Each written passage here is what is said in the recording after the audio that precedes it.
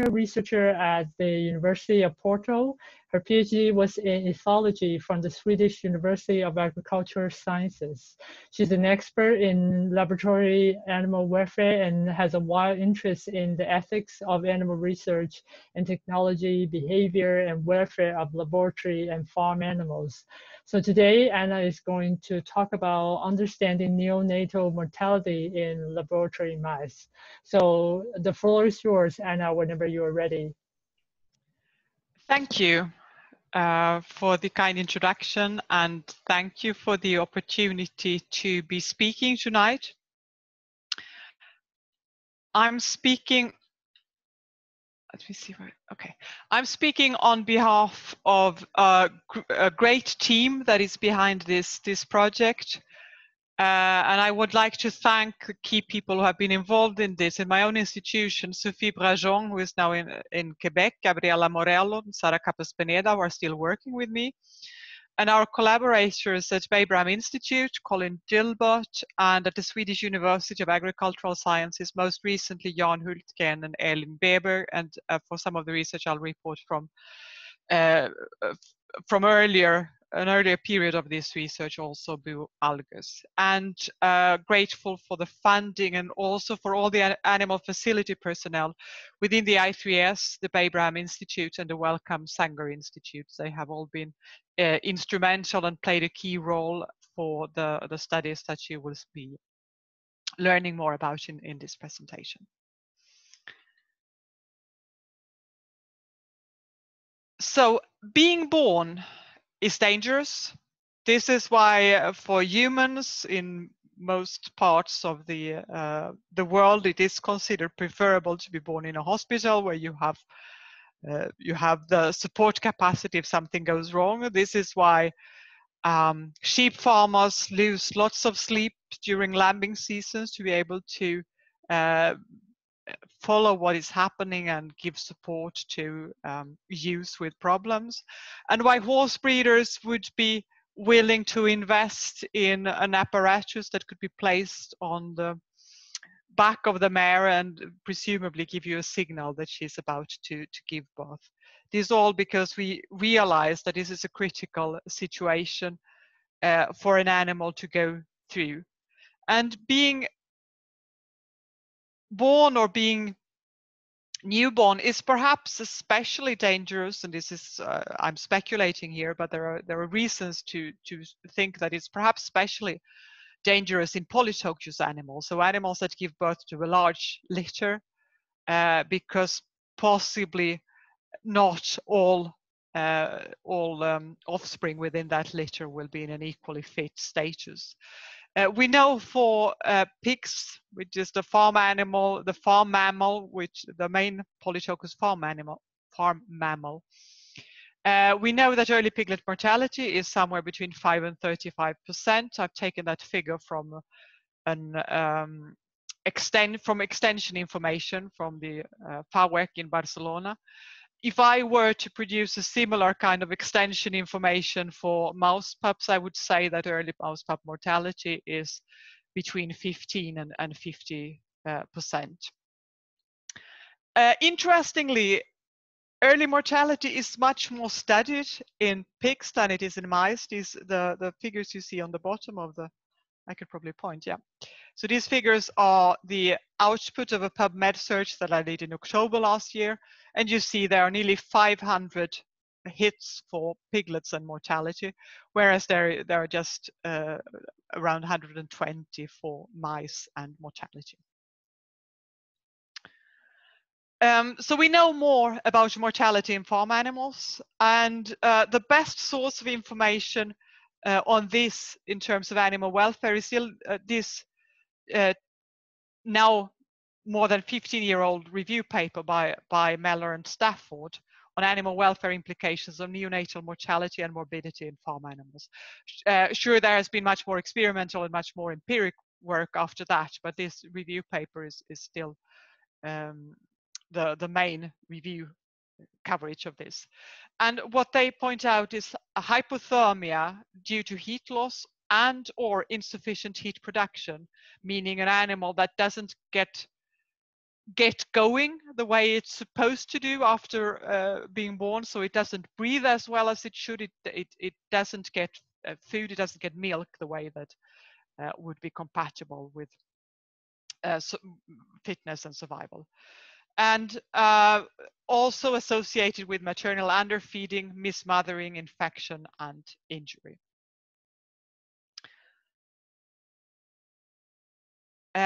What we knew when we started to study neonatal mortality, which was roughly around the same time as Meller and Stafford published their paper, we knew that neonatal mortality was high in laboratory mouse breeding, that it was higher than that would be acceptable for farm animals under comparable conditions, and definitely higher than what would be expected given the protection that we give to lab animals against environmental challenges.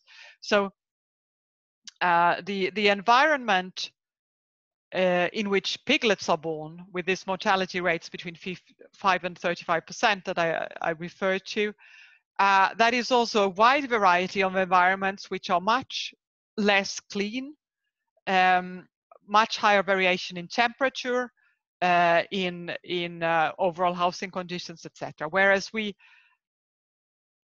keep laboratory mice under highly standardized conditions with controlled temperature and no, or as far as possible, no microbial, no pathogens available. So overall, there is a problem here that is bigger than we would expect it to be, and that is fairly unknown. I came to this from a background in farm animals, so naturally I didn't have the theoretical. Well, I didn't have the at that point the knowledge about the field. I turned to the obvious person to ask. The obvious person that people in the biomedical research institution turn to get to know about their mice would be the vet of the animal facility. So talking to vets of animal facilities, we were told the neonatal mortality was especially problematic in C57 black 6 mice and in genetically altered mice. And I'm going to make a detour here to introduce you to the C57 black 6 mouse, because I reckon that probably some of you may not be all that familiar with laboratory mice. So this is the C57 black 6J mouse. This is a strain, which is the term that we use in lab animals for what in other animals is called a breed. And the J here stands for the substrain from the Jackson laboratory. So there are more C57 black 6 mice than 6J mice. But that's really a detail that's not that important. This is what they look like. They are quite beautiful with their black shiny coat if they're in good shape. They are the most widely used inbred strain, and they are the preferred strain for genetic alterations. Inbred mice means that there has been at least 20 generations of full sibling or parent-offspring matings. That 20 generations of these matings brings you to an inbreeding coefficient of 98.6. The reason for doing this is to achieve genetic standardization. The idea is that my research subjects should be as identical as possible to A, my research subjects 5 years ago, and B, the research subjects of a colleague working on another continent. The importance of inbreeding has been challenged quite recently, and this is just for your information. This is a 2018 paper that actually found that the coefficient of variation was just as big for a number of parameters, both behavior and non-behavioral, as for inbred as it was for outbred mice. But this is the received wisdom in the field is still that is preferred to work with genetically standardized, so inbred mice. Because we're going to talk about reproductive characteristics, I also want to touch very briefly on the question of inbreeding depression. As I'm sure a number of you know already, inbreeding depression is a decline in fitness, in reproductive performance associated with an increase in the inbreeding coefficient in a population. This happens because deleterious recessive genes start to appear more frequently in homozygosity, where they actually give, where they start to bring about pathologies or bring about phenotypes with reduced vigor, with reduced health. This is a classic breeding theory point. What is specific for the inbred strains, or what is important when looking at inbred mouse strains, is that as the population is kept in inbreeding over a long time, natural selection will act on it, and some of these genes, the deleterious recessive genes, will actually be gradually removed because the animals that carried these genes in homozygosity will not be performing well, they will not be breeding well. And we have a long history of inbreeding mice. The C57 Black 6 strain was established in the early 1920s. So presumably there has been a lot of cleaning this strain of the bad quote unquote genes. So it does make sense, biologically speaking, to look at mortality, early mortality, reproductive problems as a problem that one can address also from a biological perspective. So coming back to what we were told by facility veterinarians, was also that neonatal mortality was associated with maternal stress and subsequent infanticide. This is a classic thing to say, okay, the mothers get stressed and they kill their litter. And that it was affected by maternal experiences. This happens more often in mothers, in females that give birth to their first litter, so with no previous experience. So this is the standard perception of the problem by people who actually work with the animals. So the equivalent to farmers, if you work in a farm animal context. We have not challenged the issue of this being especially problematic in C57 Black 6. We have focused only on this strain to a great extent, or because it's the most important strain. And if the problem is perceived to be big in this strain, it makes sense to address this. Whether the other 2 points are actually true is something that I'm going to spend the first part of this presentation, or the subsequent, let's say, third of the presentation to talk about. So let's have a look at the data that addresses these questions. Does reducing maternal stress improve pup survival? Lots of the studies that give support for this belief are studies that show positive effects of environmental enrichment. And here are just 2 examples. There are more, but these are 2 relatively recent or important studies. Brianna Gaskill and colleagues found that providing nesting material increased breeding index. So the number of pups weaned per dam per week, and it also increased pup weaning weight. And Leidinger and collaborators found that lack of enrichment resulted in greater pre-weaning pup mortality, reduced weight, and delayed development. We had actually studied the effect of enrichment already before these 2 studies were published, but we had not published our results because they were not all that clear and to us. So we've looked at first at barren and furnished cages. So here we used a big extreme. We then were thinking about there was an unrealistic extreme, and we moved on to a study where we used just smaller variations on the housing. So we had the same cage size. We had a small amount of nesting material because it wouldn't be good practice for mouse husbandry not to give nesting material. And then we had an equal size cage with more environmental enrichment in it.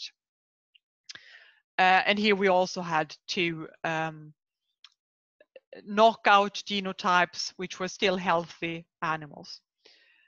And when we looked at the reproduction results, they were not all that clear, and we were not thrilled by the outcome of the different housing systems as a way of potentially controlling or preventing pup mortality. So we ended up not actually addressing the question of housing, but instead pooling the data from all these studies to address questions of behavior. And I will get back to these. Actually, no, yeah, I'll talk to you right now about the first study here, and I'll come back to the later a bit further on in the presentation. So conveniently, we used questions as the title of the papers, and I'm going to stay with these questions. Pup mortality in laboratory mice, is that a question of infanticide or not? So to determine if adult animals were actively killing pups, Elin Weber, in her PhD, devised this decision scheme with the aim to narrow in on the time window between when a pup is last seen moving and when it's seen still and never moving again. So that's the closest that we can get to defining what is being dead, only simply from the observation of a video.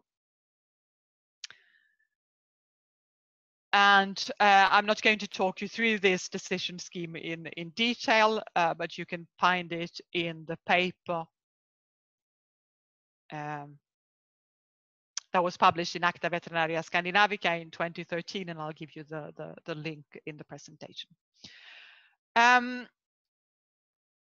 The data we had was for 10 females that were losing their litter. We did not have great video recordings of this, so these were video recordings with our first video recording equipment, which was used with a sequencer. So you have 30 seconds for each video camera, and it was only black and white. We could only do full behavior analysis of 5 of these females, so this is really a small sample set. We could find females eating dead offspring, and we could females interacting with both moving and dead offspring, but we could not find a single instance of a female where the transition of a pup being from moving to not moving anymore involved the female manipulating the pup in a way that she could have killed it.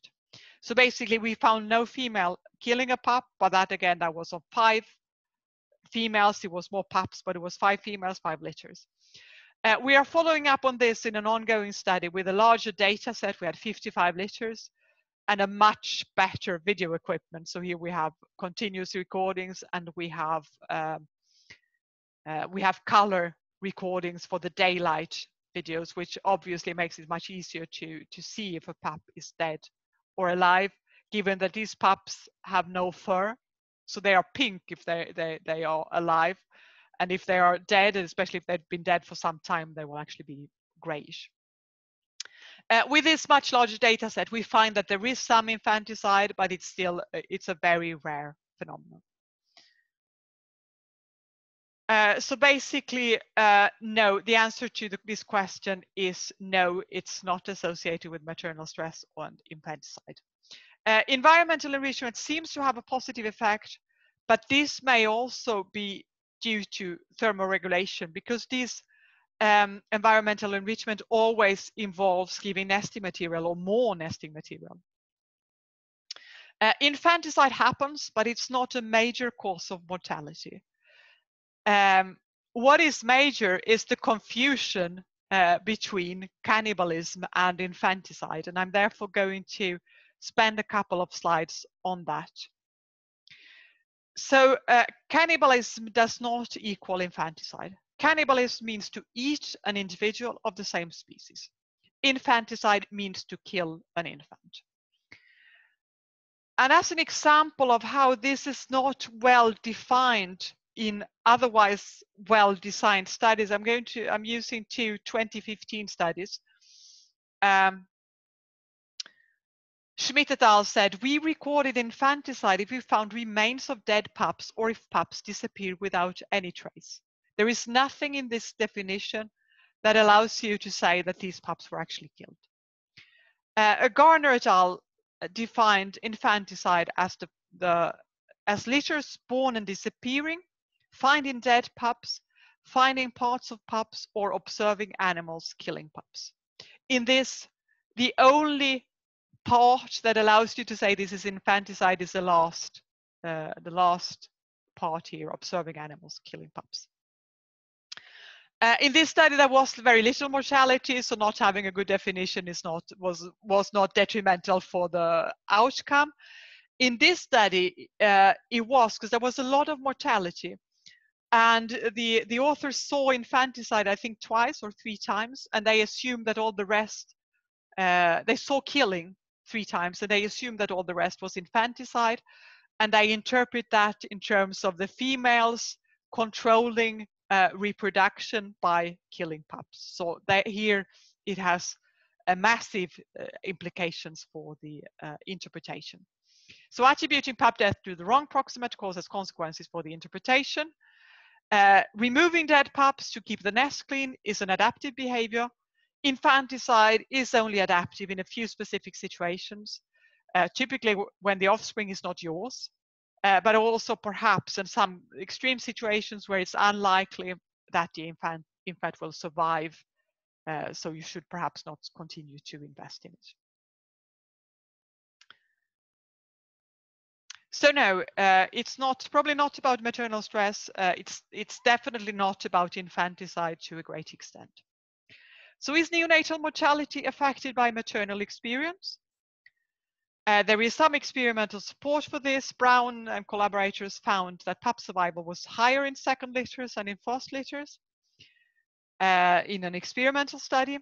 When we looked at this in a retrospective analysis of 344 parturitions, we did not find a parity effect. When we looked retrospectively at 10,000 parturitions, we found an age effect, an effect of the maternal age, but there was reduced pup survival in higher parities, which is also obviously associated with older mothers.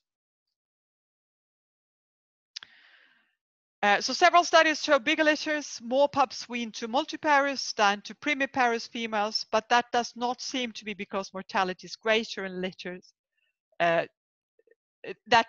This does not seem to be because mortality is greater in litters to primiparous females.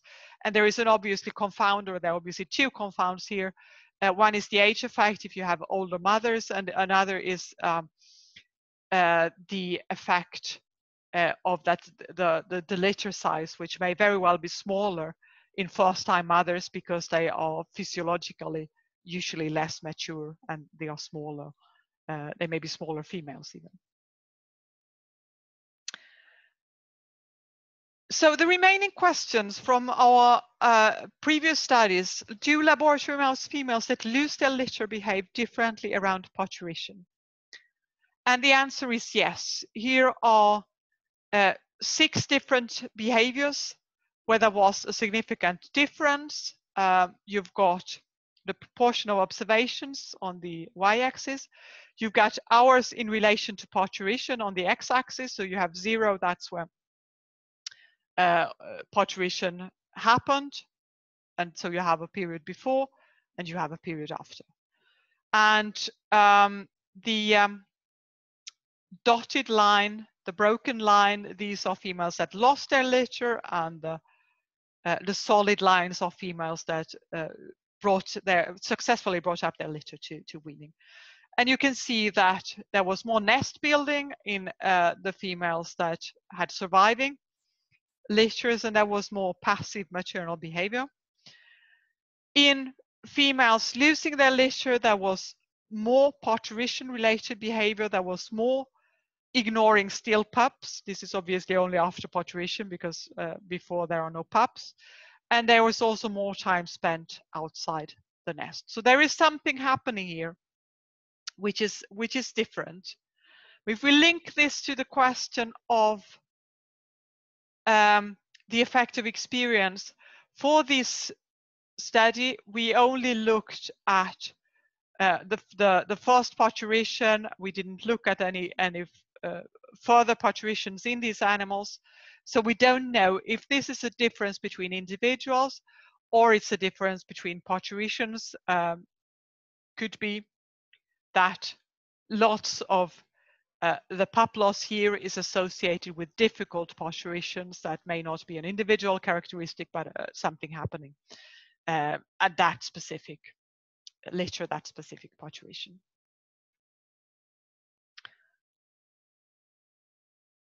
So again, no clear-cut results for the effect of maternal experience, especially not in the way that is the common belief that this is a problem of fast-time mothers. Okay, I've spoken for 25 minutes. So are there any questions at this point? I'm happy to take them. Yeah, so if you have any questions, please type into the chat box. Actually, I have one more kind of simplistic or basic question. I'm wondering, because at the beginning you mentioned that the neonatal mortality seems to be really high, and then you made analogy to farm animals like pigs. So I'm just curious, why is this problem not being focused on either by the laboratory science fields or even by the welfare fields, let's say? I mean, yeah, compared to the farm animal, is it because the economic is different? Yeah, this is a really interesting question. It took a long time for us to be successful in getting the message across that this was really a problem.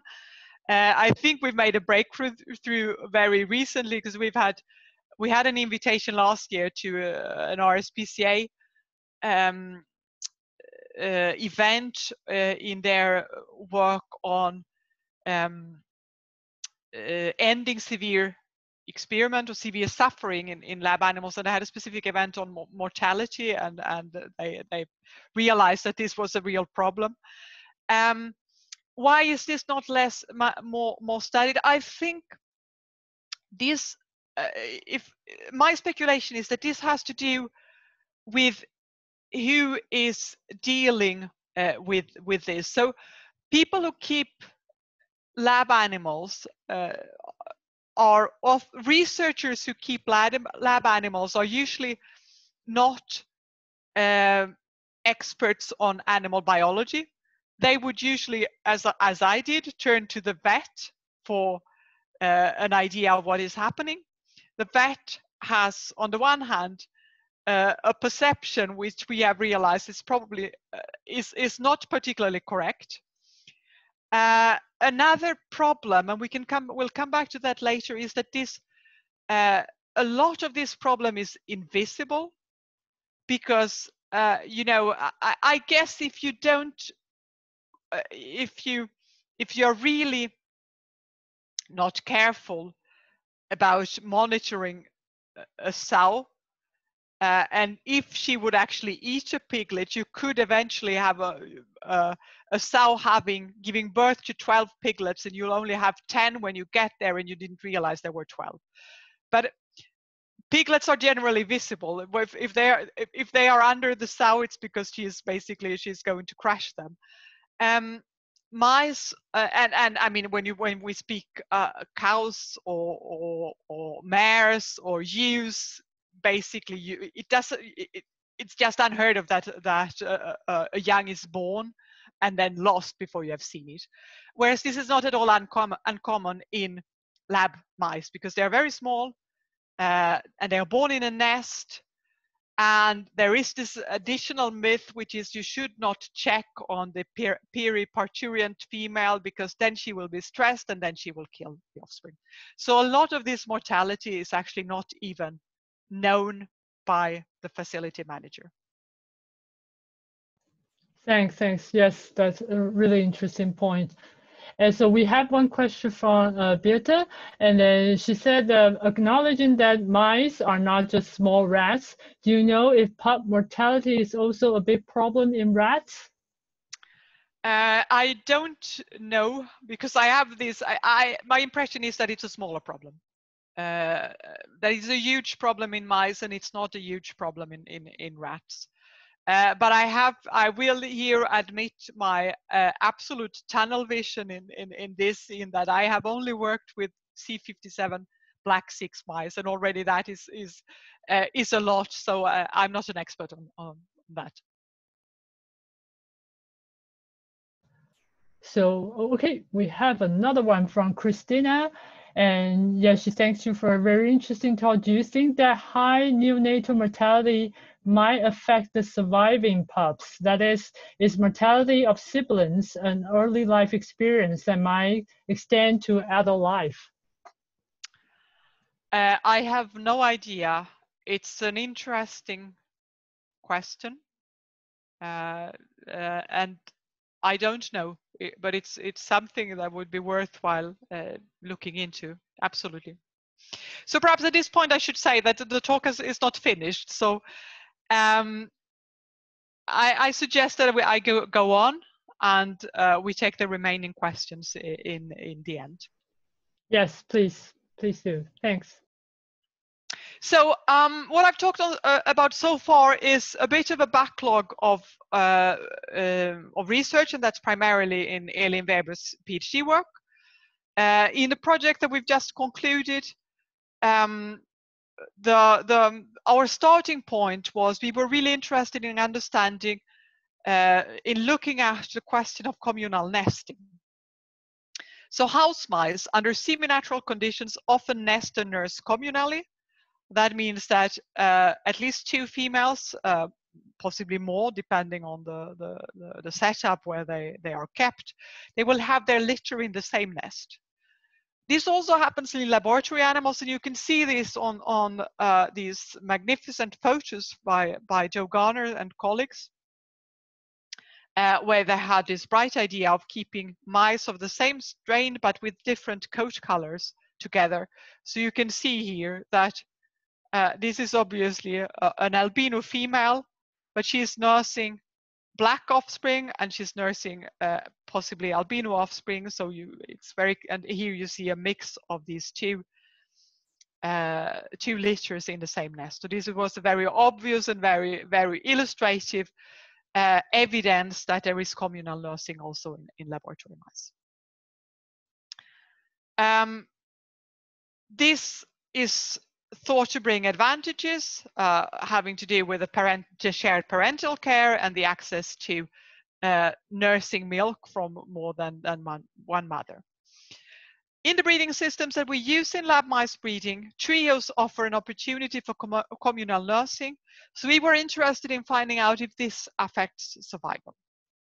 We expected that it would be good for survival because, well, if communal nursing wouldn't be good, it wouldn't be a behavioral strategy that would be preserved by evolution. So we were very surprised to find when we started to look at our results, they were not at all in line with what we expected. So here we got 54 females in single housing and 55 females in trio housing. Trio means 2 females and a male, and a substantial something that I would have done different today is we should have had a male for the single females as well, but we didn't. We had just separated the female. So here you see the single housing and the trio. Here you have percentage of litter loss, so that's the entire litter disappearing or dying rather, not necessarily disappearing. And here you have mortality on the level of individual pups, and you see basically the numbers are basically the same. But something very interesting happened if you look at the third condition here, which was actually not a condition that we planned, but was something we realized. So this is serendipitous in this sense. But we realize that what is happening when you have 2 females is sometimes you have another litter in the cage when the litter that we are studying is born. Sometimes you don't. So the trio plus here represents a situation where there was an older litter in the cage already when the new litter was born. And that is where you see this is really, really detrimental for the younger litter. You have about 50% of the litters, the newborn litters die, are lost in this situation, and you have a mortality on the level of individual pups, which is somewhere just over 70%. So this is something that you would really not want if you are at all responsible for breeding mice. We were shocked, and we were perplexed to find these results, and so were the facility where we studied this. But this is an experimental study. It's a fairly large one, but it's an experimental study, and I want to bring the question of experimental studies versus big data into discussion. I know this, for those of you who work with farm animals, this is already not a new thing. It is still much more a new thing in lab animals, again, for somewhat surprising reasons. Obviously, there are advantages with experimental studies. You get greater control, you can collect more fine-grained data. The disadvantage is you have much smaller number of animals. The studies that I've reported so far, they range from 20 to 110 females. This is very small numbers compared to what you can get from the breeding management software data that you can get out of any breeding facility in a biomedical research institute today. Basically, they have a software for keeping track of the animals. What people don't do is use that data to find out much about their animals, partly because that's a huge amount of work. And it's my privilege to be working with a welfare researcher and stats enthusiast and big data enthusiast, Gabriela Morello. And the results I'll present to you now are completely thanks to Gabriela's skills and her great enthusiasm to work with big data. So we've got data set from Babram Institute and Wellcome Sanger Institute. These are two big mouse breeding facilities in the UK. And we started off by 10,000 litters from one of them and 32,000 from the other facility. The data had to be cleaned. This is a huge amount of work that Gabriela, with the help of Sara Capas, worked out over a number of months. And we ended up with 9,000 liters from one of the collaborators and 25,000 from the other. And we divided this into two data sets, a full data set with all the litters, and then another data set with the overlapped litters, because to follow up on this problem here with litter overlap. And this work has just been accepted for publication in PLOS One, so it will be published in August. I think the 12th of August. What did we find? What did we find? The first finding, which is really important here, is the overall mortality. It's 14% in one of the facilities, it's 39% in the other. That is widely different in two facilities, which are all very good facilities with very competent personnel, a high health status, good management, etc. And you see 39% is more than double the proportion of 14%, so great variation. And none of these match the reference data from JAX mice, so the main supplier of these mice, because that's 8%. The other finding is it confirms what we found in the experimental study, that pup overlap is a risky thing, but it's a risky thing we figured out only in a given situation, which is when there is a large age difference. So if the age difference is small, here it's less than 8 days of age, then it's not a risk. That there is already a litter in the cage does not reduce your chance of survival. But if the other pups are much older, then it's a problem. If they're no longer there, then obviously it's not a problem, then you don't have overlap. When are pups safe? Here we looked at this illustrates the increasing number of pups in a litter. If the litter is very small, the risk for mortality is large. If it's medium size and up to 10 pups, mortality is low. If the litter size is very large, 14, 15 is very large for this strain, then mortality is high again. If the number of older siblings, so siblings here means the other litter in the cage, if that increases, mortality increases. If their age increases, mortality increases. And if the age of the other litter, if the age of the mother increases, mortality again increases. And these are data from around 30,000 pups. So these are data which are very robust in comparison to all the experimental studies that we've referred to. And I've been speaking for 40 minutes already, so I will wrap this up quickly with some very still quite preliminary data. From what do pups die? And here is the privilege of working with a vet who is interested in lab mice and who is interested in pathology and who is enthusiastic about dissecting dead pups. So great thanks to Sara Capas-Pineda, who has been producing and is continuing to produce this data for us. What we found, the preliminary findings of looking at whether the lungs of dead pups float or not, and whether the dead pups had milk in their stomach, we find that a great proportion, about half of the mice, the dead pups that were found, the lungs did not float. So these mice have possibly never started breathing.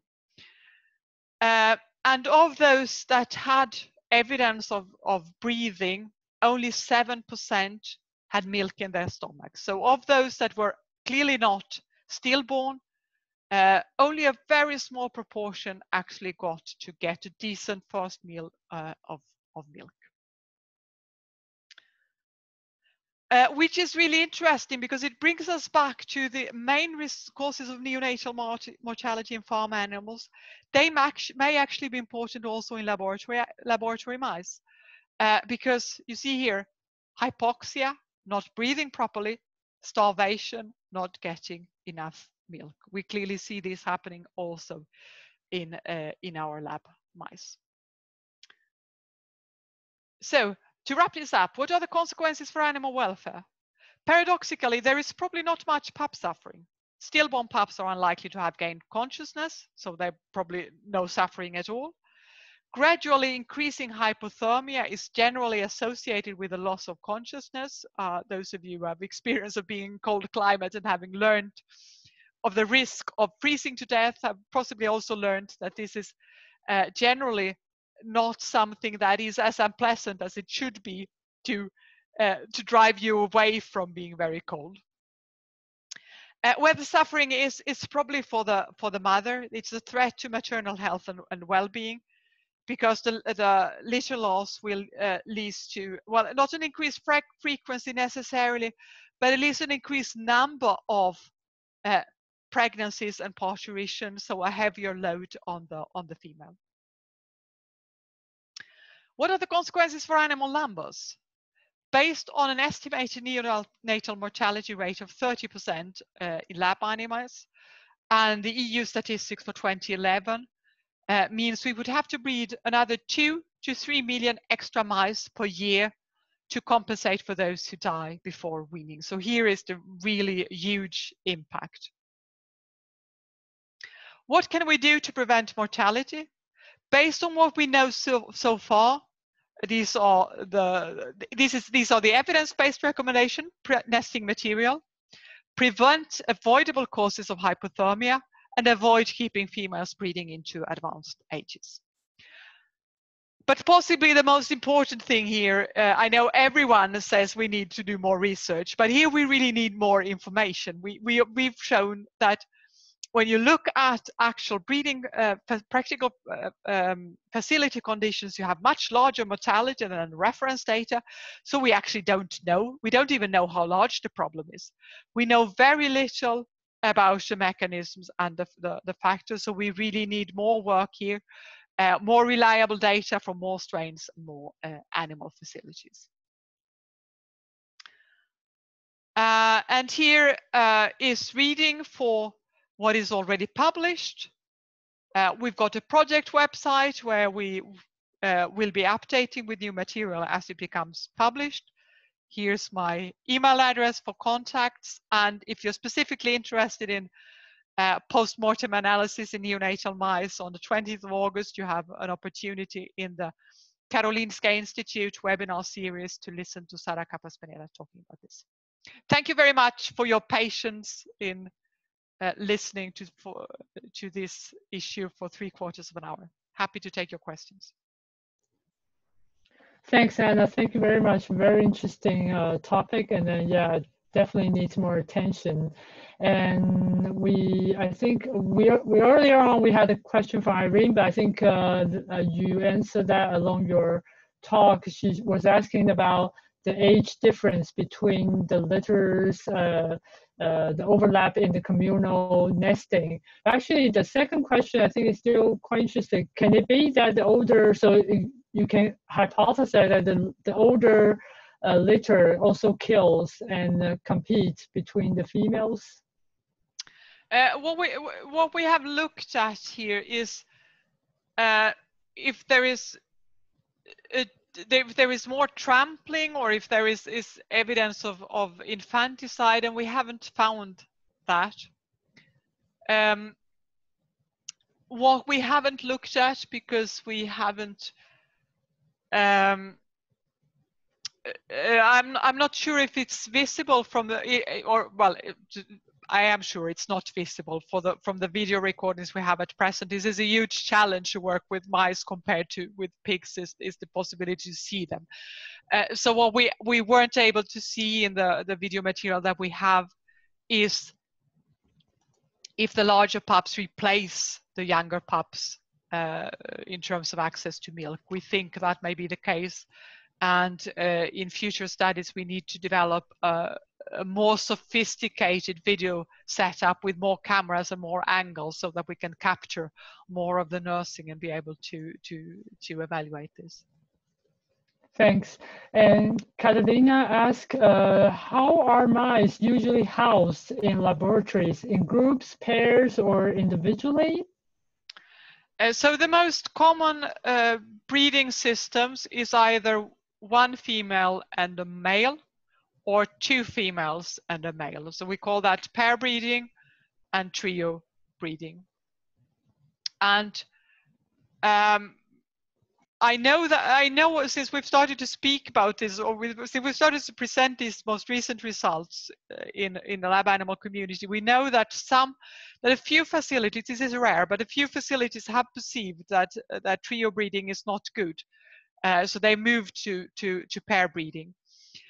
But if you look at the overall productivity per cage, you have, and that is usually the measurement unit, and that's the unit on which you base costs in an animal facility, is the cage. It's not the number of animals that are in the cage, but it's the number of cages you have. And even if you have much greater mortality in trio cages, you still have a few more pups coming out per cage.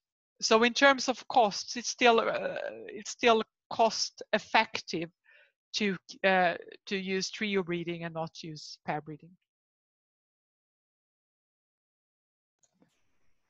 Thanks. And Birte is asking, how dangerous is the male? Is there a bruise effect? The male is not dangerous here because he's always there. So it's always his offspring, and he actually plays a role in taking care of them.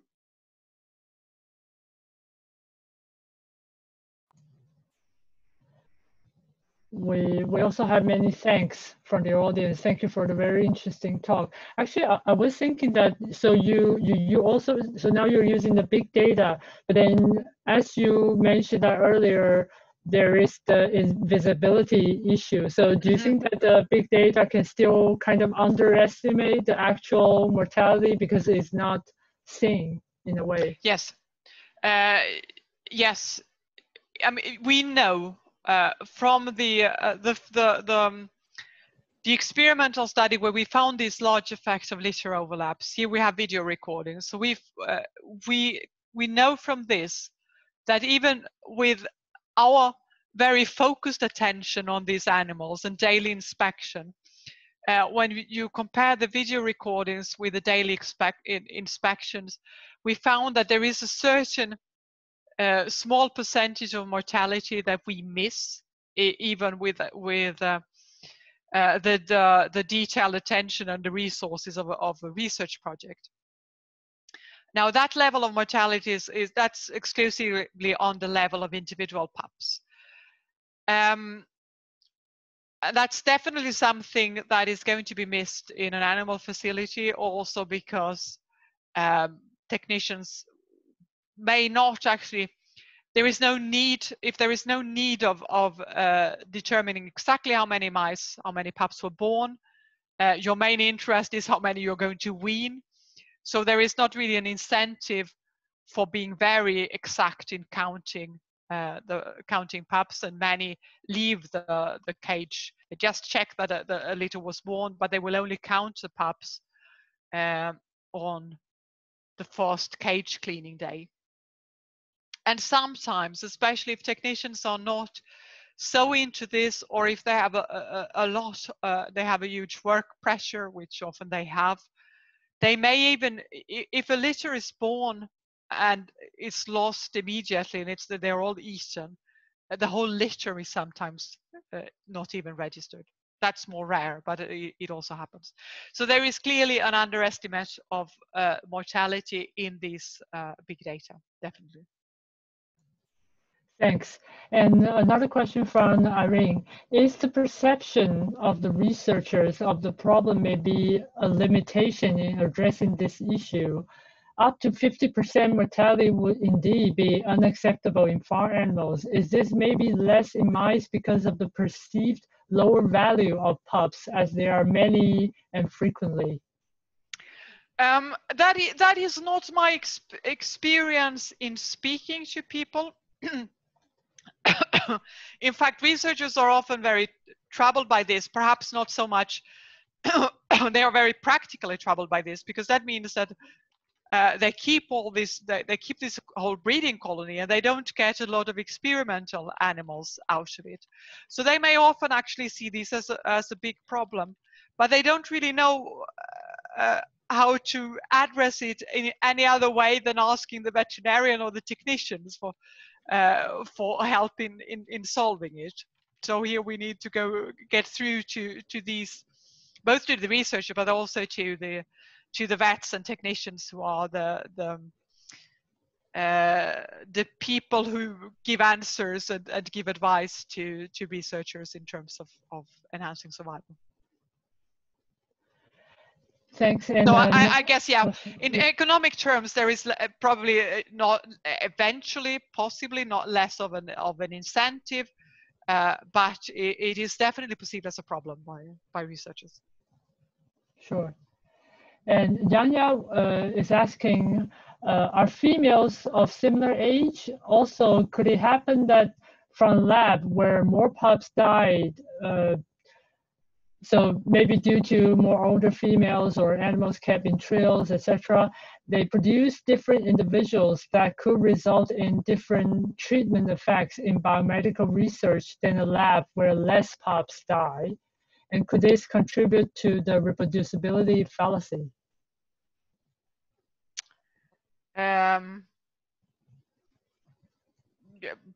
Possibly. I mean, no one has looked at that, and it's plausible that there. It's not a question that I've asked myself, so I'm not familiar with the literature which could provide an answer. But we know that the early environment have an effect. We know that manipulating maternal care has a huge effect on the stress anxiety profile of both rats and mice. So it is perfectly plausible, yes. I think we currently don't have any more questions coming up. If anyone is still typing, you can raise your hand and let me know. Otherwise, I want to just thank you. We also approaching the time now, and I just want to thank Anna again. Thank you so much for bringing this very interesting and important topic. And then yes, hopefully we will have more research, to let us know more about Oh, sorry, another question from Irene. So did you try, so she said that sounds like a very good topic for interdisciplinary work. Did you try recording pup births and deaths with an infrared thermal camera? Sorry, can you repeat the last part of the question? If we tried to record? The birth and the death of the pups with an infrared thermal camera. Yeah, no, we have not done that. The big problem with using thermal recording here is that you would then have to remove nesting material, which is something that you could do, but you're creating an extreme situation which you would have some discussions with an animal ethics committee, I think, about doing. And we have been criticized for our first study where we used no nesting material, so we're a bit hesitant to go down that route.